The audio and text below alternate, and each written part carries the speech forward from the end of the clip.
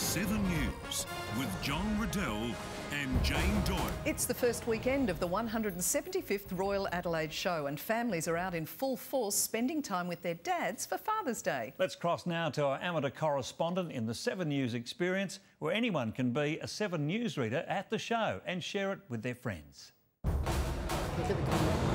John, crowds are out in full force for Father's Day, with plenty of showgoers bringing their dads along to join in on the fun. One of today's highlights is the pig racing and diving on the Western Boulevard. Don't worry if you missed the first performance, they've got another 5 to go. Watch 7 Nightly News at 6